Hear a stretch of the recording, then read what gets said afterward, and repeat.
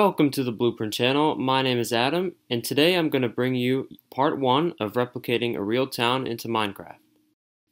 In today's episode, we are going to cover how to obtain a topography map from any area in the world, accurately import this terrain into a program called Worldpainter, and then finally get an image overlay of the area you are replicating to overlay and guide your terrain. Now I'm going to give a little project background for about 2 minutes. So if you want to skip ahead, I'll leave timestamps in the description. I'll also leave all the links to the programs you'll need in the description. So replicating an area in Minecraft really depends on how large or diverse an area is. I thought this town would be perfect because of its mildly diverse terrain. As you can see, there's a lot of lakes around here, forests, it's kind of hilly. The fact that it's not a perfect grid. So you can see, some areas like up here are, a little bit gritty, but this town as a whole is really diverse when it comes to its layout. And that makes it more interesting when you replicate it because you're not doing the same thing over and over again, and it makes for really nice renders as well. And then the last thing is that its architecture is pretty straightforward. If I go into Street View here, you'll see that it's nothing too complex. It's just some very nice storefronts. You got some, it's just very nice, and I think this will make for a really good town replication. So when you normally replicate a city or town, you can sort of modify it to make it easier to build. For example, these like slanted roads over here, right here, this one, and I guess like these ones, even here, this is annoying because this little slant makes it all harder. It would be really nice if it was just like straight. And it's really important to do this if you plan on making interiors to make it a little bit easier for yourself. Now, I guess it's more important if you're planning to do a build for the marketplace. If you're doing something for the marketplace, you really got to modify it so that it can be a straight block and you can have interiors, because interiors just don't work sometimes in slanted buildings. But I guess you can make them work. It's possible. And for this town, since Saranac Lake seems to have a lot of different road angles, like you see here it's straight, but here it's slanted, here it's straight again, here it's slanted, here it's like kind of slanted. It's just kind of weird. And I think that rotating a certain part of this town is just not going to make it look good. It's going to mess up everything, and it's going to make it actually more difficult to make and to replicate than if we just left everything as it is. So for this, we're going to go for a full-on replication. We're just going to replicate everything that we see here. I'm thinking in this area. So the first part of this tutorial is we're going to head over to this website called terrain.party.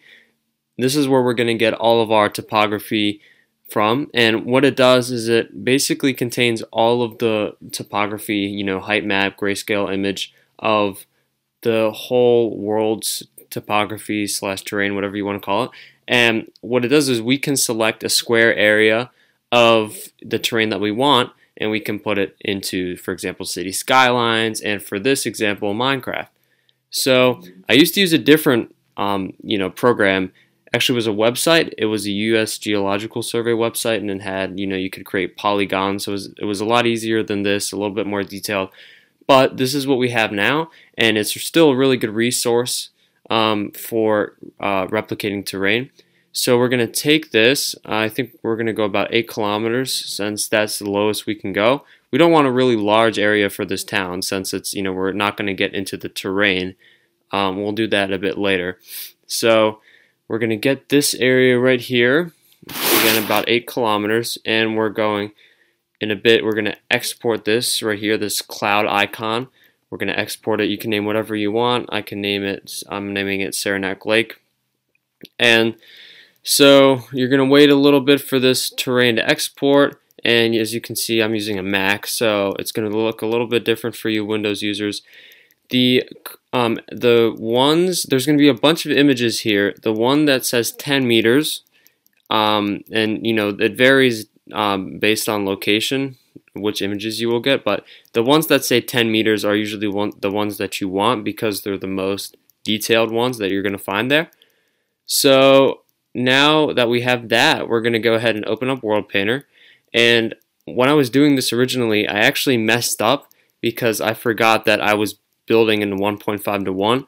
1.5 to 1 scale means that everything in Minecraft is 1.5 times bigger than it would be in real life. So what I have to do is I have to take the height map that I downloaded from terrain.party, and I'm going to have to use a website. I'm just going to do it cheaply and quickly. I'm just going to use this website called Image Resizer or something like that. I originally was going to use Adobe Illustrator, but I really didn't feel like doing that. So yeah, so we're going to open up the image resetter, and I'm going to select the image that I downloaded. Again, it was the 10 meter one. And we're going to, once we select it, I think I'm going to do dimensions. And the reason that I'm going to do 1200 by 1200 is because I want, if you remember, I selected an 8 kilometer by 8 kilometer area. So in Minecraft, I need it to be 12,000 by 12,000. And if you recall, in Worldpainter, you can, if you have a 1200 by 1200 pixel image, it's going to give you a 120 block by 120 block height map, or Worldpainter world. So you're going to scale it up 999% in Worldpainter, which is the highest you can go, and I'll show you that in a second. So our terrain is going to be about 12,000 blocks, which is 1.5 times bigger than 8,000 blocks, or 8 kilometers. So that's how this scaling works. If you didn't quite understand what I was just talking about, I'll leave a little bit of a smaller tutorial in the description, so hopefully you understand that. But the moral of the story is, since I build in a larger scale, 1.5 times as large as real life, I need a terrain that's 1.5 times as big as real life. So that's what I just did. Now we're going to go over to import from height map. And here we are. This is where you select your image. Oops, I accidentally named that. That's where you need to select your image. So we're going to go select the image, and wait for that to load up.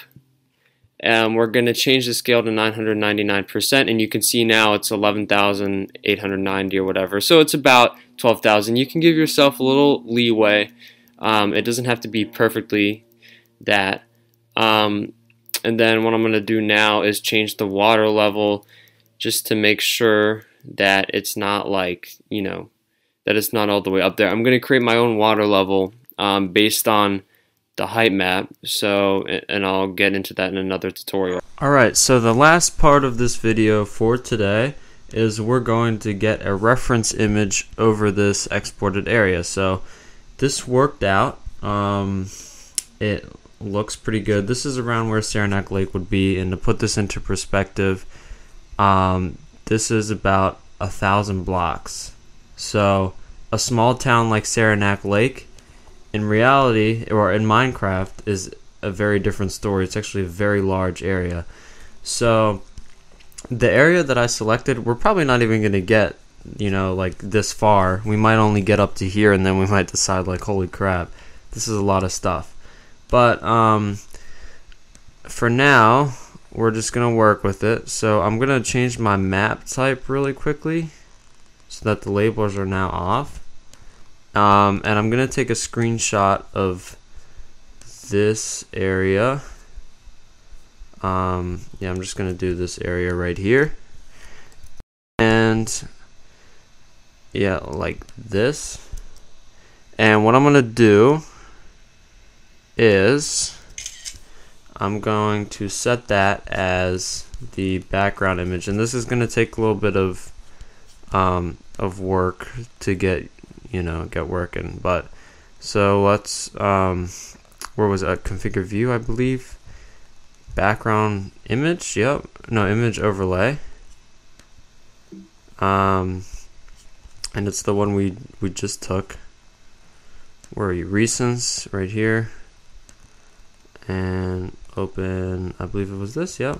Open that up. And and I'm not sure what this is going to look like, so let's zoom out. And I see it in the top left corner. Oh my goodness. Okay, so let's bring it to the right by a lot. So let's go to configure view again, and you're gonna have to play with this. This is gonna be a little bit annoying, but image overlay, you can scale it, but right now we're gonna work on the offset. So that's so I'm gonna move it like 5,000. I meant 5,000, not 500. 5,000 blocks that way. Why don't we do 6 just for fun? And I'm gonna do the same thing because I believe that's around where it is. So let's close this out for a second. And then this needs to be scaled up by a lot, it looks like. So we're gonna have to go, let's try maybe like 300. Not quite. Let me see how wide is this image? 929. So okay. So we're gonna need to ramp this up a bit. I'm just gonna get it so that it sort of fits with this path right here where the river goes. You can sort of see that path right there, and I'm gonna have to line it up like this. So let's go maybe 500. We're gonna have to move it like 5,500 or something. Let's just do 5,000. Oops, 5,000. And we're gonna move it, I think we're gonna move it back up to 5,000, and I'm gonna make this transparency a lot less, I mean a lot more, so that I can actually see I can see this river now pretty good. So let's now scale it 600. That actually looks pretty close. So let's start bringing this down. Oh man, I'm not gonna go that slow. That is not right. 4,000. 4,000, not 400. 4,000. Okay, it looks like it needs to be 3,500. Okay, a little bit more than that, or a little bit less than that. Let's bring it up. And I'm just gonna do this the slow way now for a little bit. Man, this is dreadful. Let's go 3,700. 3,750. I'm gonna try to get this exact, and as exact as I can, which is sometimes not that exact. Okay, 4,250. I meant 4,750. And look at that. I mean, that fits pretty well. Yeah, that does fit pretty well. I think that's workable as this. I just want to make sure that I'm not jumping to conclusions here. I mean, yeah, this fits pretty well. Actually, like I think right here, you know, it could just be like a difference in the terrain though, because you know, this is scaled about perfect. So I'm thinking that this is probably just, you know, since the image that we scaled up was pretty large, that probably happened. But this is good. This is a good area, and I can actually just turn on and turn off the overlay. Alright, so that's it for this first tutorial. The reason I showed you how to overlay the terrain is because in the next video we're going to actually adjust the terrain to be more accurate to real life, and we have that reference image over the terrain to help us do that. And we're also going to annotate all the roads so that when we export the map into Minecraft, the roads will be painted onto the ground. So we're going to essentially use the image overlay as sort of like a trace, and we're going to trace over the roads with an annotation tool, which I'll show you in the next video. So I highly recommend becoming familiar with Worldpainter. It's a really useful program, and I'll be using it frequently moving forward. So thank you all for watching. Stay tuned for part 2 in the next few days.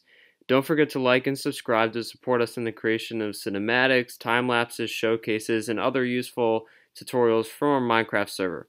Our server IP, Discord, and other social media links are in the description. Thank you for watching, and have an awesome day.